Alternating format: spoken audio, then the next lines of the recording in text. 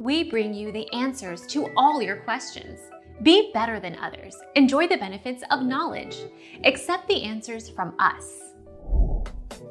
Kevin Wendt and Astrid Locke broke up on the penultimate episode of the most recent season of Bachelor in Paradise, but got back together at the reunion. They got engaged in August 2019. Thankfully, the two reunited during the reunion episode, and have been giving us relationship envy ever since. Our mission is to provide accurate answers. We think without knowledge, it is impossible to live a balanced life. Be competent, be skillful. Thank you for watching. Don't forget to subscribe and hit the bell notification.